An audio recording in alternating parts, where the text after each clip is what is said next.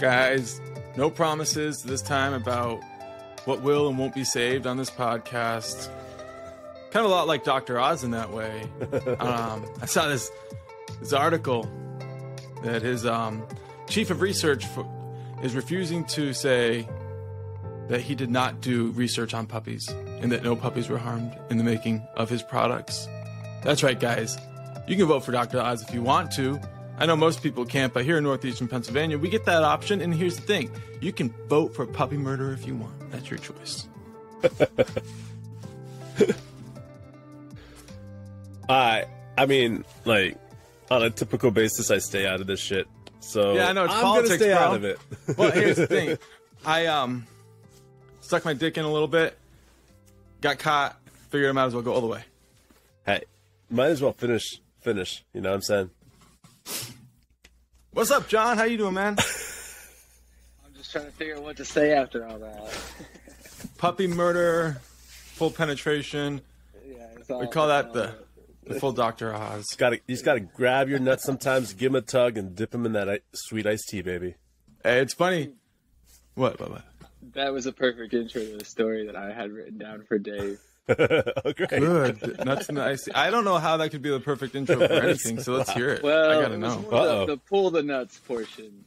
Okay. So Dave and me are best buds, but we've had a few moments in our life, and I grew up, as Dave always pointed out, I was the scrawny one, and Dave was not the scrawny one. So get in a fight with your brother, and you got to be desperate, and sometimes you do what you got to do. So yeah, one time Dave got a full handful, damn near ripped the nuts off, held on to them for long enough to put him in a position where when I ran away, I actually had a chance to get away. And then I just counted on my speed. So yeah, it was a random story. I just figured I'd share that a little too. I wish that was the only time someone grabbed and tugged my nuts really, really hard. But I have 3 kids, so I think I'm solid, man. All right, man. That's a wrap. We don't got anything else to say. This is a ball grabbing part. No. Nothing's getting cut out. No promises other than it's all on. Bro, seriously, man. This is great because obviously this is a basketball podcast that, 3 brothers get on here. It's going to be about balls no matter what. That's for damn sure. As long as they're loose and we're picking them up. Put them in your pocket. Go back home. I don't usually keep mine loose, but, that's your thing. Bro, I haven't worn underwear in like 4 years. It is the best decision I've ever made, man. Yep. I think I may have given you the advice to do that back when I was in Puerto Rico. When I moved to Hawaii. Let's just change the subject because while we can all agree here that we don't like underwear, we don't need to make this whole podcast about how we've all sworn off underwear. That could be another podcast. No. John has that fancy colorful underwear now. Okay. Here we go, guys. Let's talk about the Thunder. We got 4 wins in a row after losing our first 3 games. And the Vultures were circling. People were like, this is it. And we're like, hey, we got some fight left in us. And we've seen the team stand up now 2 games in a row, double-digit fourth quarter comebacks. And, man, even though there wasn't a packed house at Paycom, man, those fans gave the team a much-deserved standing ovation. Man, I'm pumped up about it. That's why we're going to show you guys all of the made baskets from the Thunder, all the block shots, all of the steals, everything that made this game so fucking awesome, man. It was one of those beautiful games where you get to see a team bend but don't break, stick with it, and find your best brand of basketball. But, man, Shai, all hell, Shai Gilgeous-Alexander, bro. What a crazy game, man. Like, seriously, like, there he was getting less minutes than he's gotten all season as far as being out there, right? And he really made up for that in the fourth quarter. And that last 7 minutes, right, when they made the last substitution out, 7.5 minutes, whatever it was, Shai comes into the game, Josh Giddey comes out, Dort comes in. There's a switch that these guys have. And not every player has it. Not every player has that ability to take it up one level. And that's exactly what Shai and Dort did for us last night. It was truly spectacular. Just watching it. I was like looking at it. 11.7 minutes.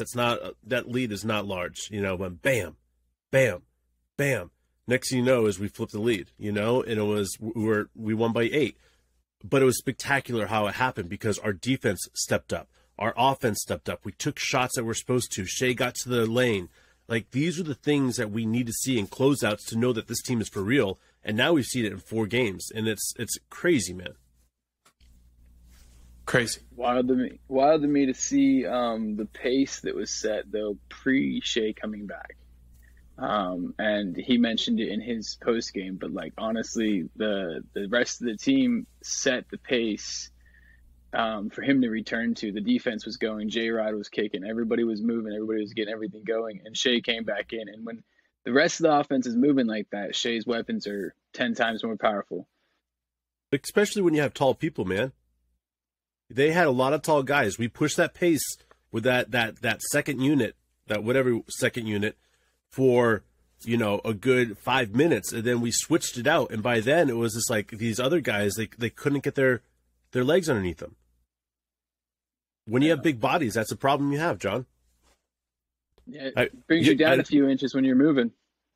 Yeah, no doubt. I know you don't have a big body yet. I know you're still like under 175 pounds or whatever, but dude, it's all good, man. You'll get there one day. You'll look like me one day.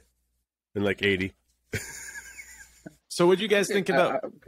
Go ahead. I didn't mean to cut you off. I thought I was going to change the subject. No, there was nothing that actually needed to be said there. All right. So what do you guys think about J-Dub getting the start tonight? I love it. All right. John? Summed up. I'm pretty impressed. I think that he's earned it, but I think that he's earned it to some extent. Obviously, he's only played a few games, and they're still trying to figure out where people fit and how to do the rotations.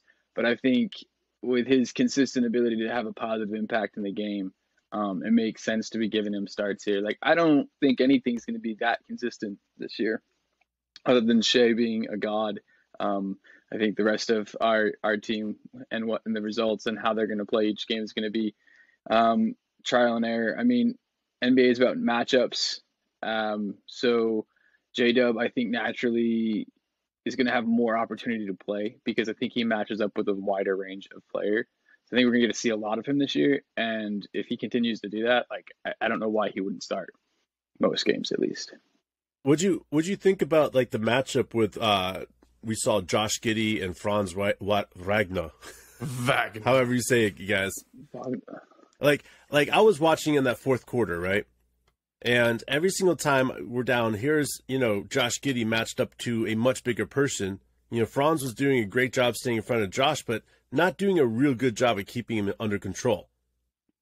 It's interesting to me because on defense, Josh is having to play that same, power forward type player. Yes, people say he's small forward body, but I think he's like a 6'10" player. Franz? Yeah. Yeah, I mean, they list him at like 6'9", I think, but with his athleticism, yeah, I was really big on him in the draft process. I felt like he was more than just... Seeing how Josh is matched up, I love that. Yeah, and he's a very good player. He's one of the best sophomores in the NBA right now, and gotta love what the Magic are doing. Well, yes, but Shea has a little bit of a bone to pick potentially with this idea that they have the number 1 pick here with Paolo. We like Paolo. Paolo's a good player. Got a ton of old man game. Perimeter orientated, 6'10" player, can get downhill, finish all these different things. But was he actually the number 1 pick? What'd Shea say, Dave? Shea said at the very end, he said of the interview, they're asking about Paolo and how good he is, and he's, letting him know that he's good. But he says Chet Holmgren was the number 1 pick, by the way. Wow. And it goes back to the other episode we talked about. Yeah. The NBA is trying to change things up, right? So that guys like Chet can't decide where they want to go. Because after hearing more stories, like Chet stopped his workout like 3 minutes or 4 minutes into his workout. It could have been, 30 or 40 minutes into his workout, but it was scheduled all day. And he stopped and left early. So never gave his medical stuff there. He picked where he wanted to go, and they want to cut that shit out. Now looking at it, like maybe this was their idea, was Chet was number 1 in their minds, but they weren't going to pick somebody that didn't want to go there. Bro, I mean, you can say, oh, well, giving them the medical information would have been enough, but if he just quits a workout, then you can't legislate that out of the league. I mean, John, did you get much into the pre-draft as we were like zeroing in on Chet? Like, did you watch all that breakdown? I watched a lot of it. Yeah, I was paying attention, and there was a lot. I mean, there's so much conversation about it, but it definitely seems like he chose the Thunder, Right? And his agent, seems to have had a heavy role in that. And I mean, I think at this stage, in a player powerful league, like, why not? Like, Right. Chet's going to be. Go ahead.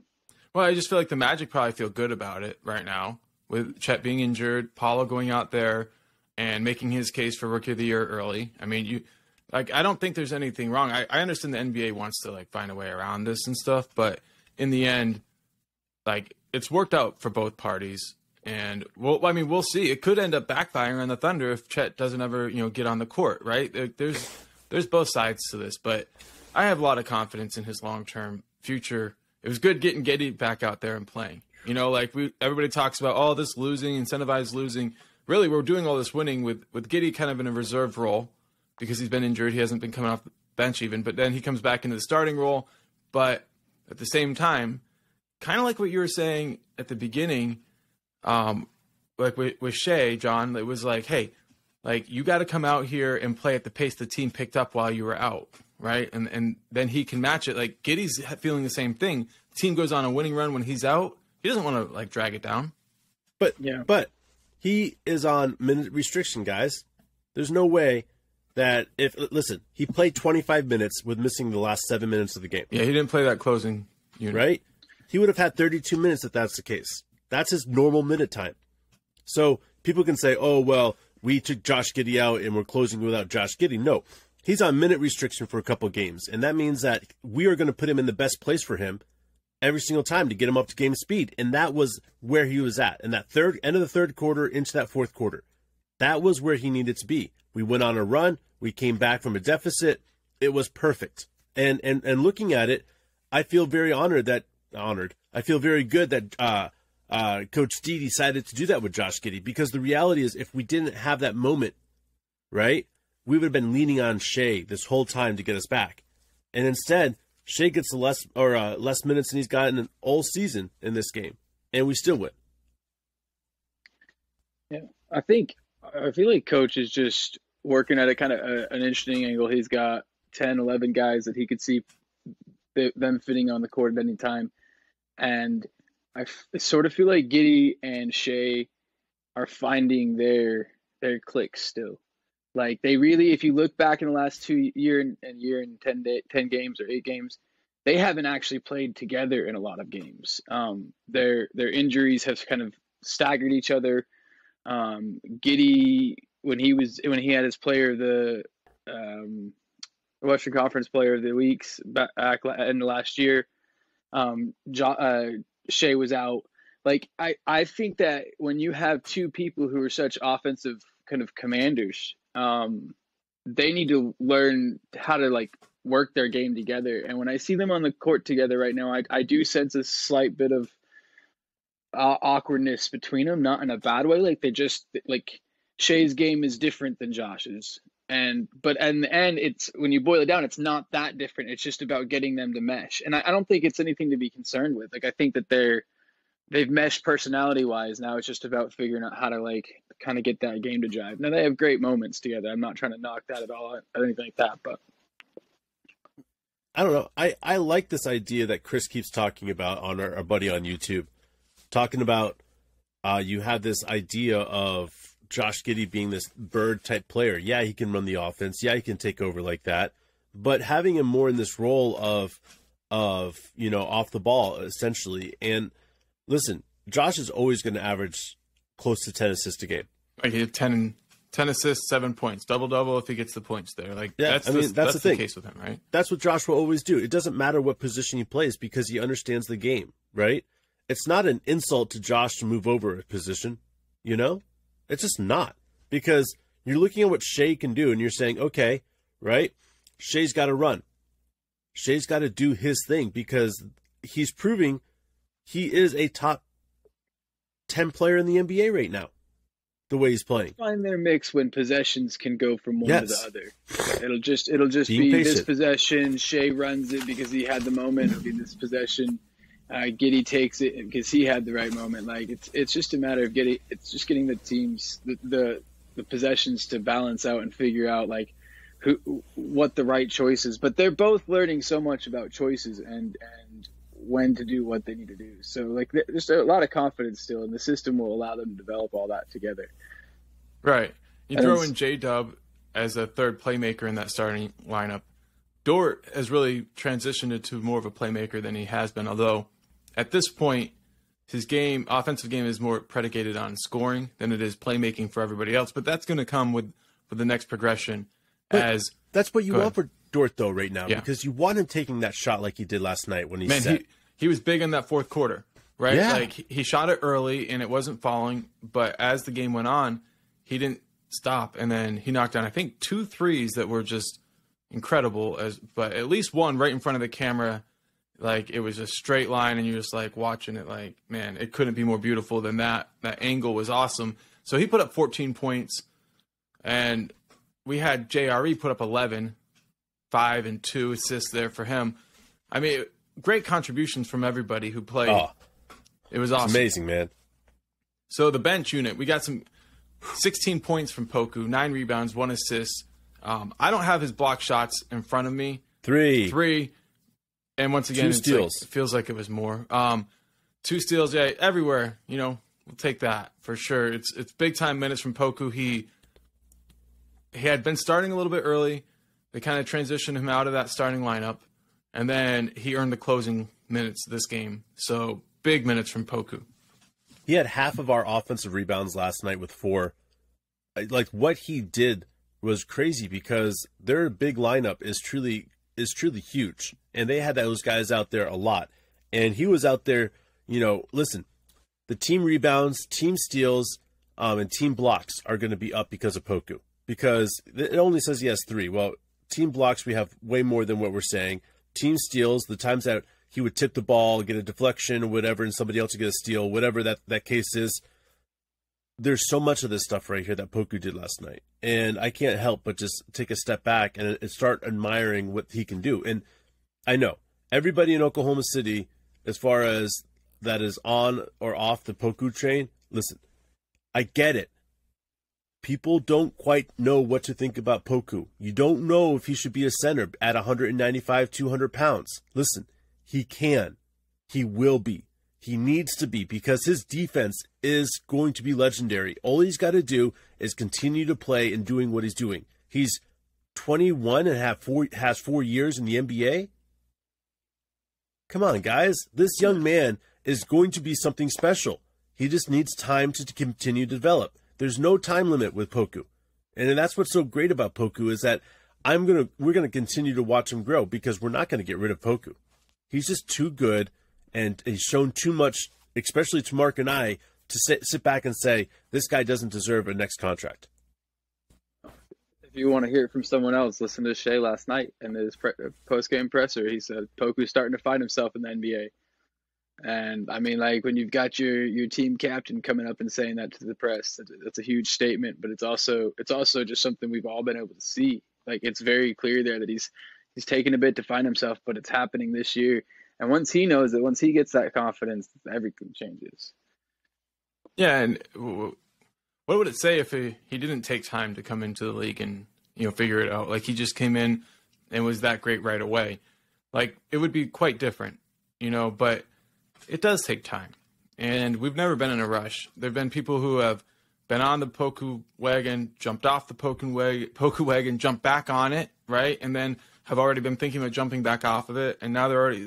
I mean, it's crazy, and he's only 21, and you look at what he can do just to disrupt the other team, as blocking shots, getting steals, deflections, offensive rebounds, and then you say he's an actual floor spacer.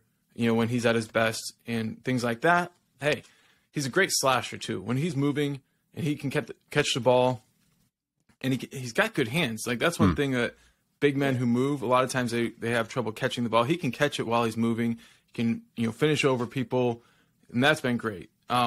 We also got some big. Go ahead, Dave. Hey, real quickly, real quickly, I was wrong on some things about Poku. Let's just address that right now. He was our 2020 first round pick, so this is a third year in the league. Okay. And he's only 20. There we go.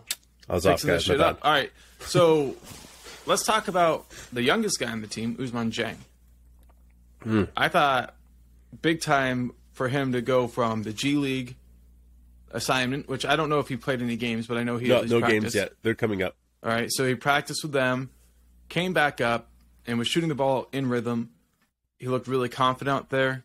It looked like the type of thing you would expect from a player who, went to an assignment to build their confidence, right? But at the same time, I'm like, how much could it build his confidence? He didn't actually go do anything in that assignment, but somehow I think understanding playing against how smaller guys, not NBA necessarily ready guys, helps.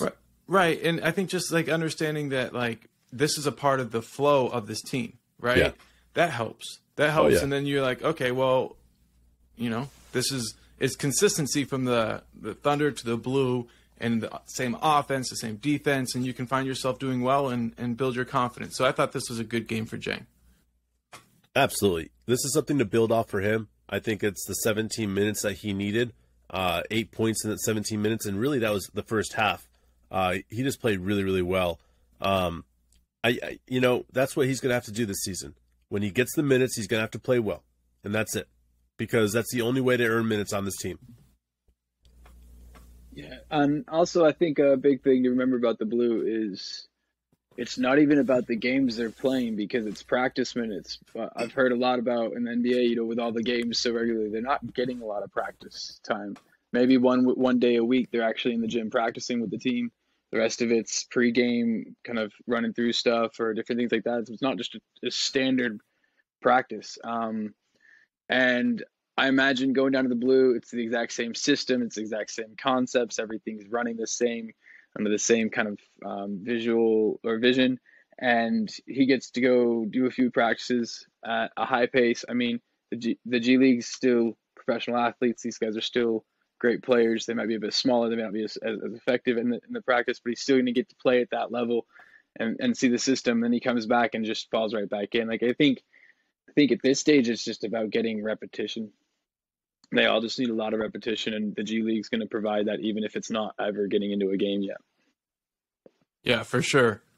And some of the guys we've seen, take that step and then back and forth and then really move up. It's been really fun. And Dort is that real big example that, every organization can kind of build their two-way contracts around. So let's talk about Tre Mann. Big shots, big spots, earning closing minutes, finding ways to be impactful down the stretch. I did notice at different times, though, he looked like he was kind of trying to find a way to make an impact down the stretch. I think when he's at his best, we're going to be shocked with what he's capable of to close out a game, because he's there. He's in these big moments. He's young enough to really be absorbing it. But you see kind of like a young Shea in him, right? Like he's absorbing it, but he's not really at that point where he can, by himself, go and change the trajectory of a game. Like he can do that sometimes, but he can't say, this is my game, I'm going to go do it anytime he wants, like Shea can. So I feel like him being around for this is really critical, similar to Shea for CP3, but hopefully we can have it all in one giant, killer closing lineup in the future. But right now, Tre, he's killing it, man. 13 points, 5 rebounds, 3 assists, getting there at the right time, sticking his nose in and creating deflections. And, if somebody brings the ball down, going and getting that broccoli.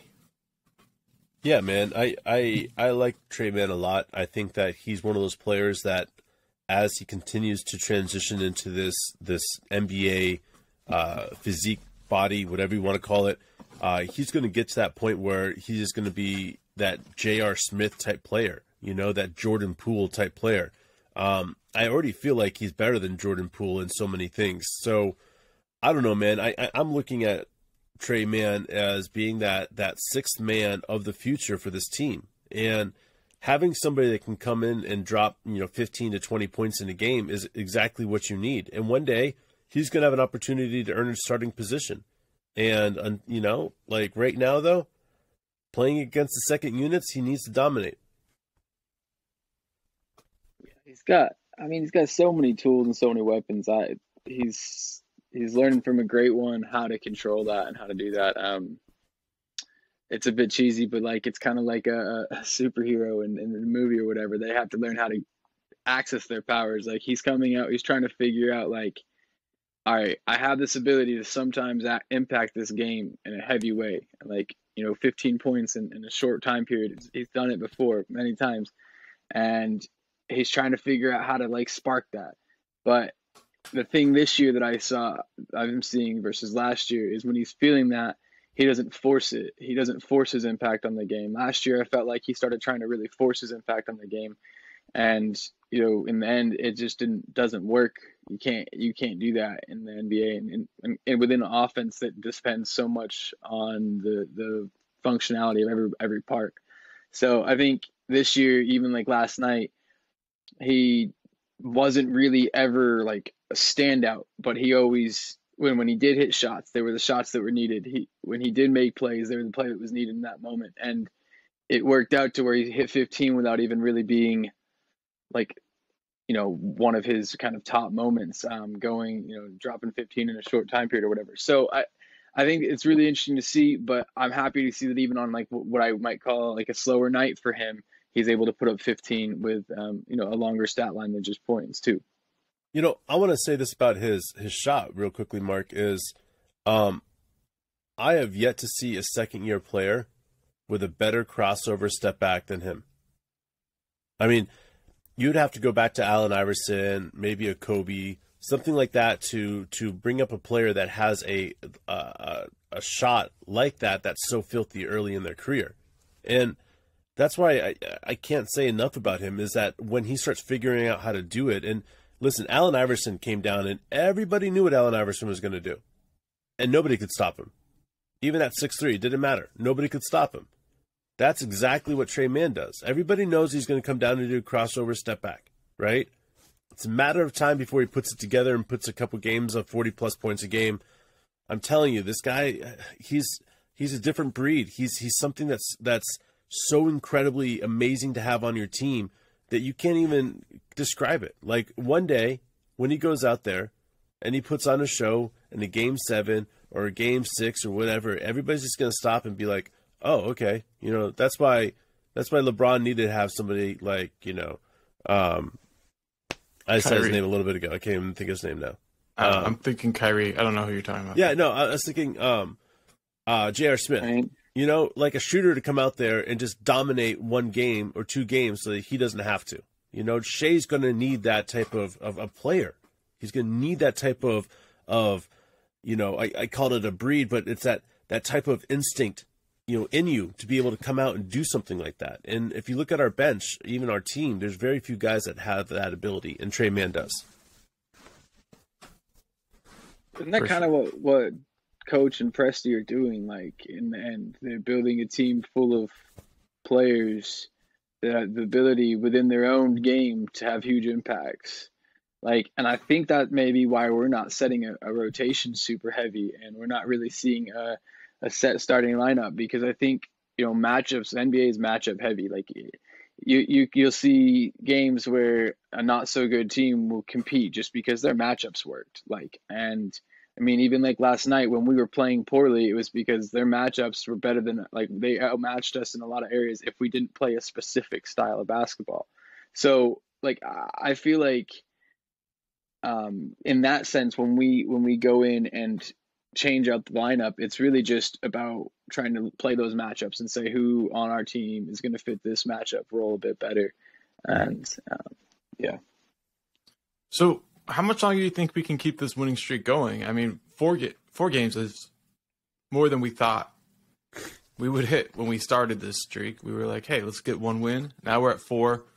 What do you guys think? What's the next phase for this team? We're already feeling pretty lucky.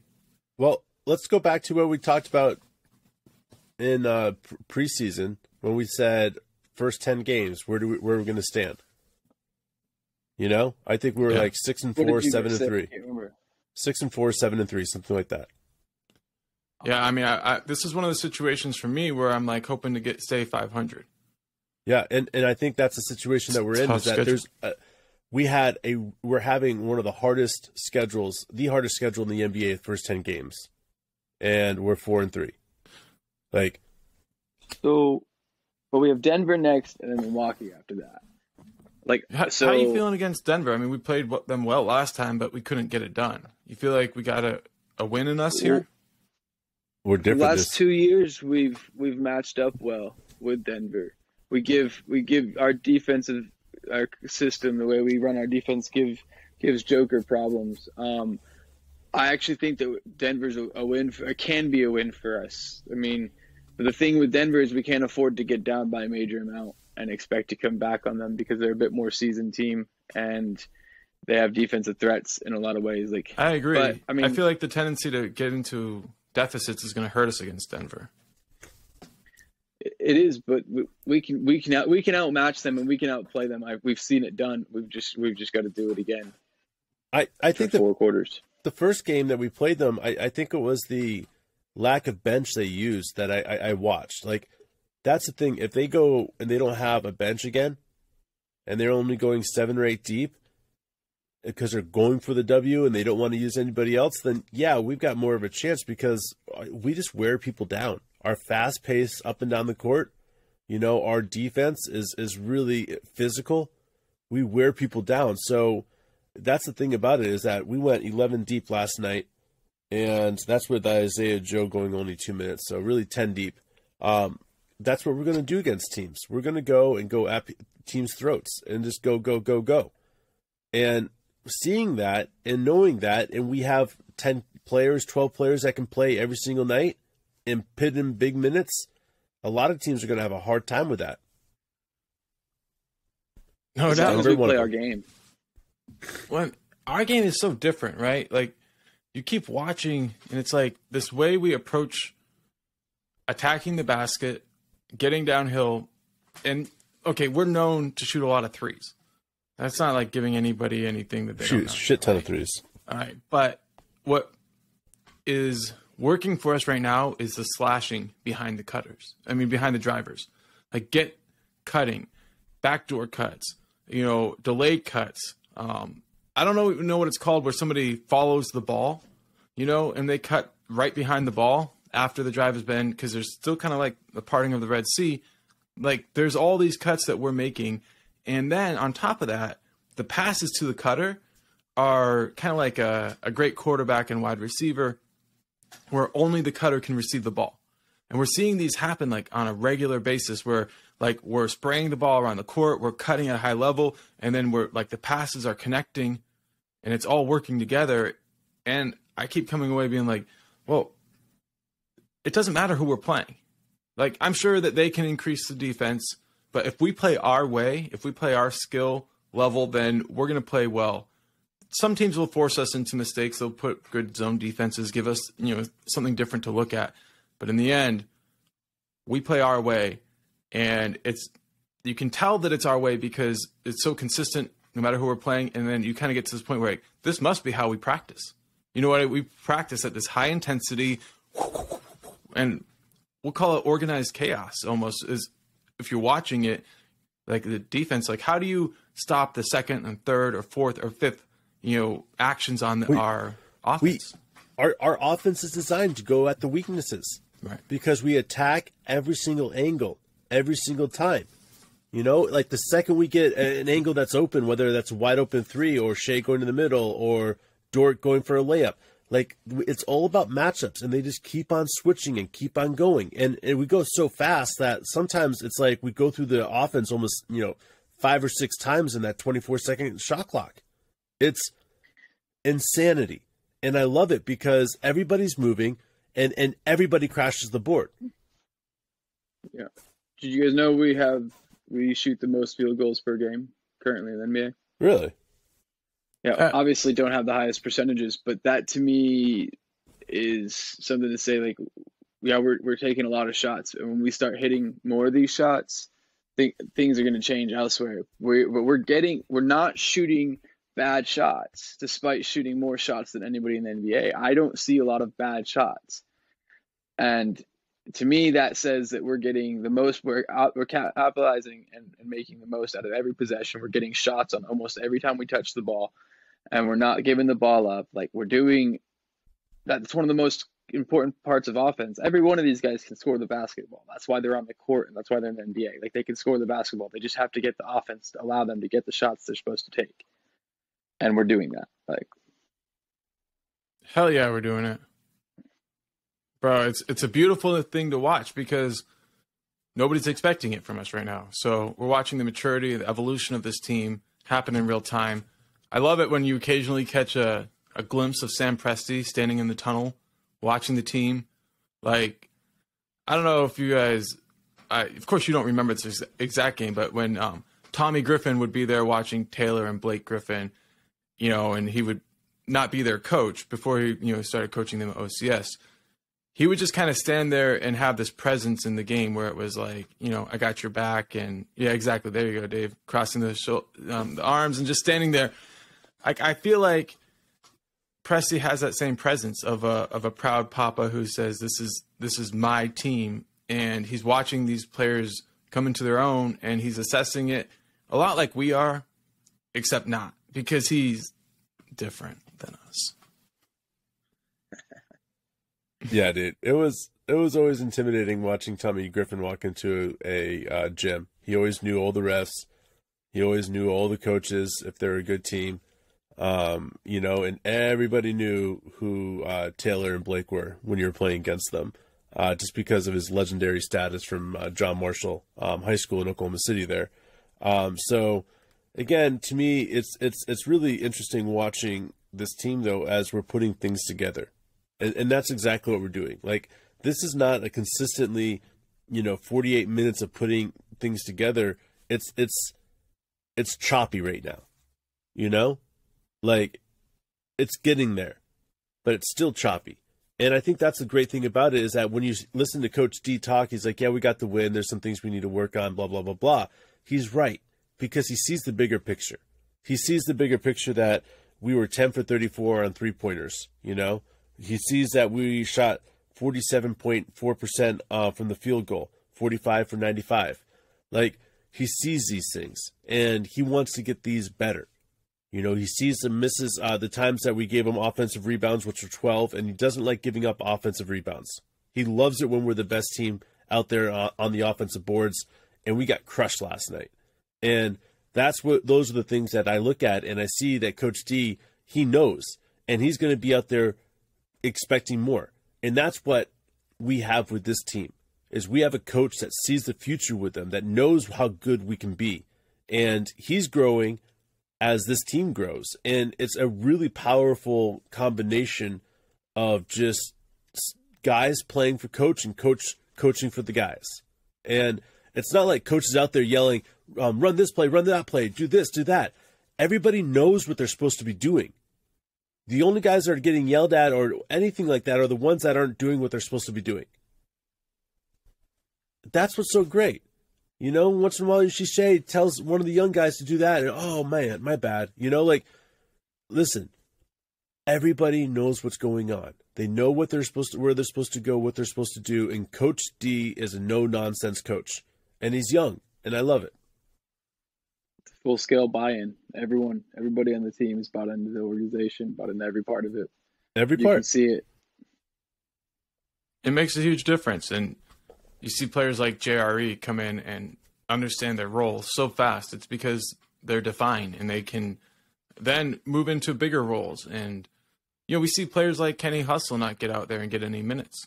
And that also is part of it, too. And it's matchups, game situations, whatever. Obviously, every player who has a jersey on wants to be out there playing, and they should. But got to trust your coaches. Got to recognize it's all process. Something about John's audio has gone kaput, so we're going to have to figure out that, but it's all good. We're having a good time. Obviously, everything going on. 4 games in a row, bro. Like, we got to think of something better than tic-tac-toe. I mean, what is 4 in a row? You got anything, bro? Nice. Right up, quick on your feet like that. That's why. Jesus. That's why you're good at this. There we go. Jesus did something 4 in a row. 4 in a row. I don't know. He did something 4 in a row. Nah, I doubt it. Jesus was a 3-day guy. But dang it. We got John back. Yes. A little bit. You there, bro? Not really. Kind of funky. We're getting there. We're getting there. Bro, you got anything else to add about the Thunder game? We got some other stuff to talk about too. Man, I was just thinking, what was the final score? 116 to 108? 109? I don't know.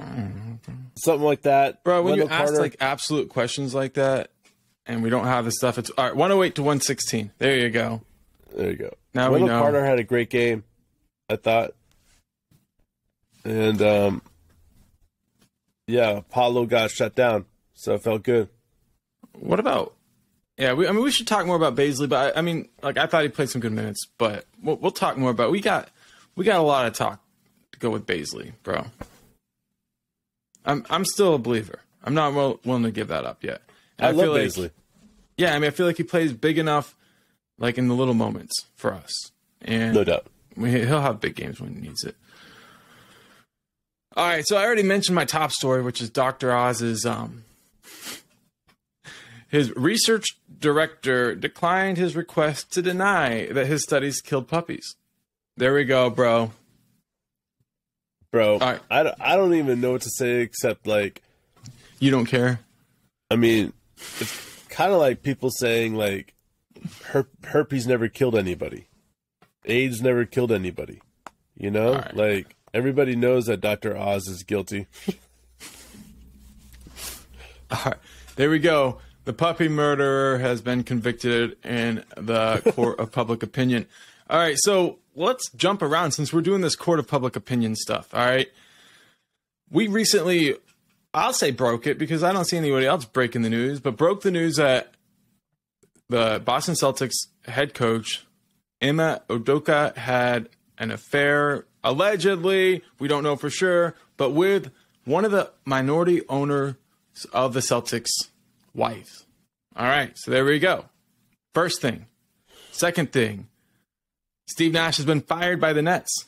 Yeah. Third thing, the Nets need a coach. Is it Udoka? Is that it? Oh yeah. I told you this is going to happen, man. I told you that he was going to be suspended from the team, and as more information came out, people were going to be like, we don't want him back here, right? Right. And another team was going to be able to come up and offer a second-round pick or something like that for him, Man. and go that way, and they would take it. But it sounds like what's going on is they asked the Celtics, and the Celtics are like, yeah, take him. We don't want him. And I think they're going with that, man. And it's kind of weird to me. Like, I don't know.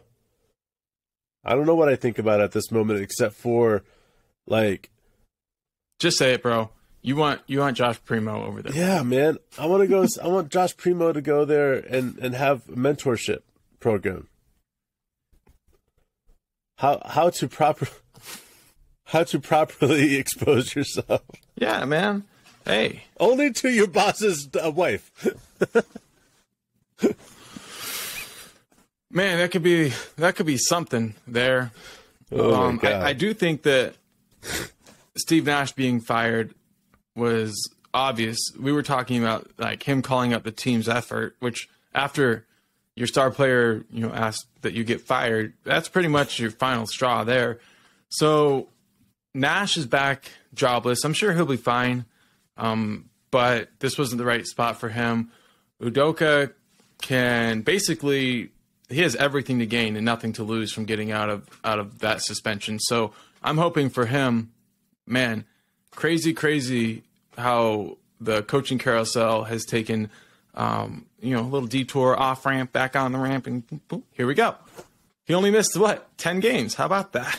Like, Crazy. We'll see. We'll see how it all breaks down. But it seems like that's where everything is going. And if you're the Nets, the sooner the better as this type of stuff goes.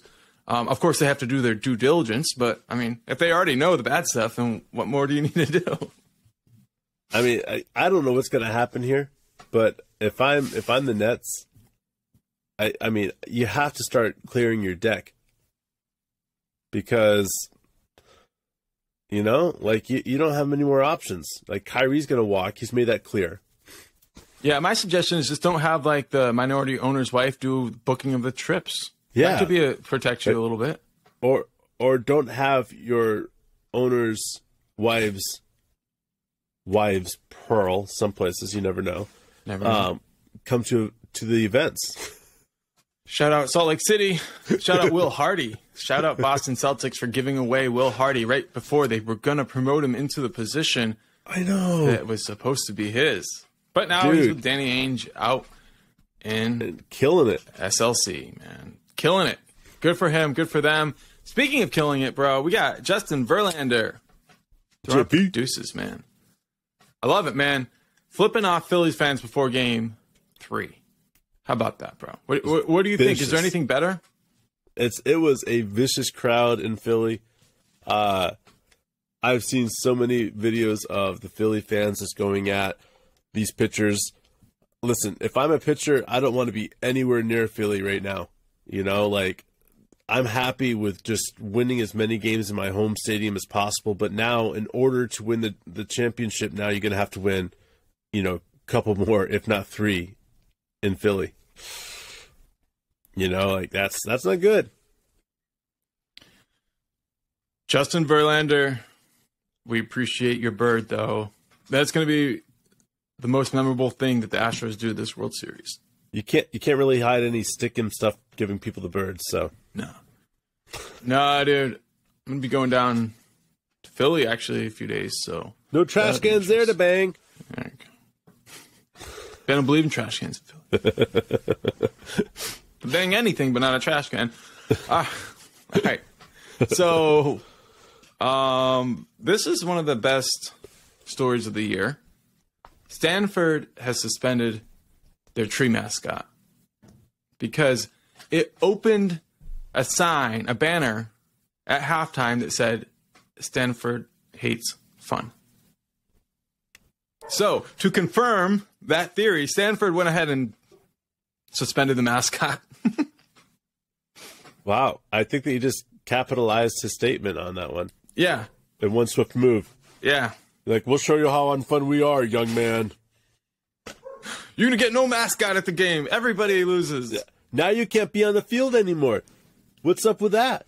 Like, and are they suspending the mascot or the person behind the mascot?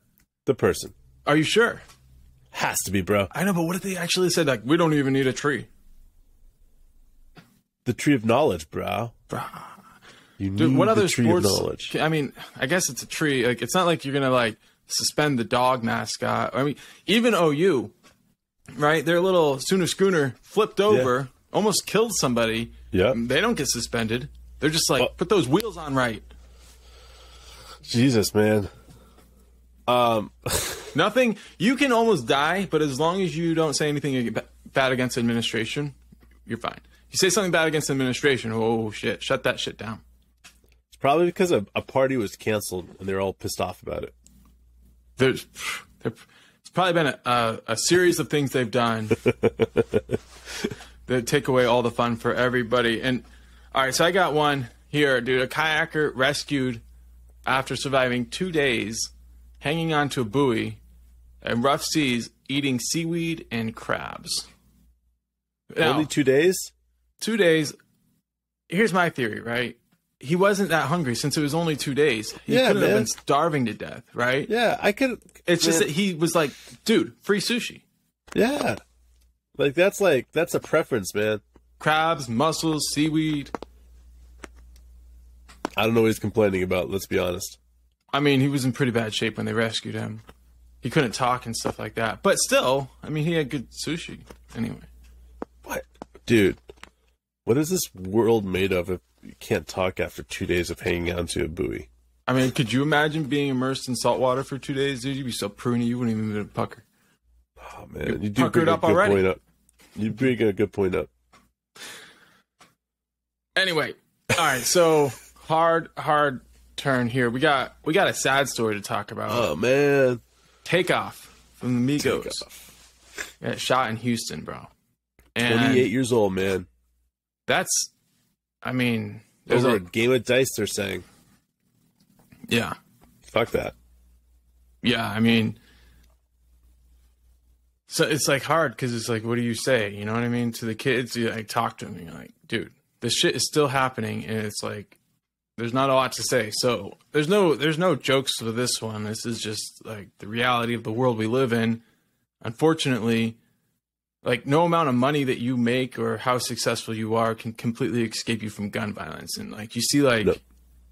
Yeah, man, it just keeps happening, right? And I don't know, man. Like Nipsey Hussle, that was something that, as fans of the Thunder, fans of Russell Westbrook, we saw that like completely affect him go get that 2020 game and then just stop, be like, that's for you, Nipsey. And here we are. This is another, rapper who's intricately tied to the NBA. Like the Atlanta Hawks, Trae Young, they like the Migos are like, they're there for every game. It feels like. They are. I don't know, man. I don't watch the Hawks, but if it's on TNT and I'm watching it, it's like you're always seeing Quavo. You're always seeing these guys, and it sucks, man. Like you said, a game of dice at a bowling alley, 2:30, and a life is gone, man. And it's unnecessary. It's unneeded. It's just gun violence, period. I mean, I know there's a lot of people out there that are from different countries, and they'll have their opinion on it. But to me, like this is exactly what's sad, is that you're having people have violence, and it doesn't matter if it's a gun, it doesn't matter if it's a knife, it doesn't matter if it's a bat. I mean, violence is violence, and that's what's sad, is that these guys that are dying from violence, and we saw yesterday 14 people were killed in Chicago because of gun violence. So, and that was yesterday. So gun violence is truly something that's not a good situation right now, and it's not a safe place for people out there sometimes. And we live in Washington D.C., and it's one of those things where you're coherent of everything that's happening. And we've lived in a place called Newburgh, New York. And if anybody knows anything about Newburgh, New York, it's one of the capitals of murder in America. And it's just one of those things that it's sad. And it's something that a lot of people, and especially now that are starting to talk about it, we need to be able to talk about it and put it out there that we don't agree with the way that guns are being used and utilized. And that's that. Yeah, that is that, man. Like, usually we try to have a lot of fun, and obviously, getting a win is a lot of fun. But for this podcast, bro, I think we're just going to leave it right there and call it a day, bro. And we will be back. Our goal is to have an episode up Thursday night or Friday morning, depending on how things shake down. I'm going to be headed into New York City for the day to see my niece and see what's going on in the Empire City. So we'll be back, and we'll have more fun. We promise. Sorry to end on such a downer, but I mean, like, there's really nothing else to say, baby. Man. Yeah. So we appreciate you guys, and we'll see you guys soon.